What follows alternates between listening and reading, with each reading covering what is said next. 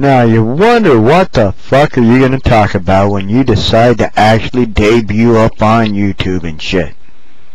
So if I'm gonna get a little political, what the hell should I talk about? How fucking ignorant Republicans are? That would be a start. That there's no difference between a Republican and a Democrat? Bullshit. Plain and simple, the politicians running as Democrats today. Now, I gotta give you that. They pretty much suck ass to the right to the point of no return. But as far as this country is exactly where it deserves to be. Stuck on fucking stupid that doesn't have the balls to realize that it's the problem of itself. You create your own problems. Look, Bin Laden, our creation.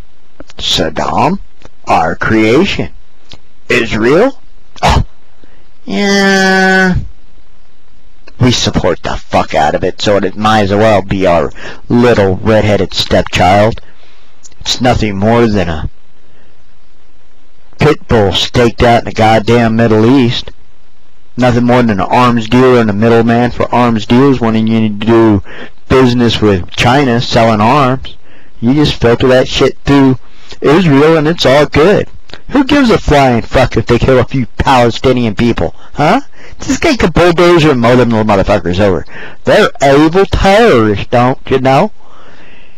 That's what gets me. This country tells you who to hate. Hezbollah, Hamas. Now there is somebody that's sitting in their own dirt, fighting for their own land. Kind of like the Minuteman staked out on the border, pissed off about wetbacks. Kind of makes you wonder, doesn't it? These good old boys are the stupid motherfuckers that want to give them amnesty. Ronnie Reagan, for instance. He's the one that brought in amnesty, promised to support the borders. All that other good shit. He said he was going to secure the borders. Enforce labor law. And we do this. Make them all legal. Problem solved. Oops. Didn't happen now, did it?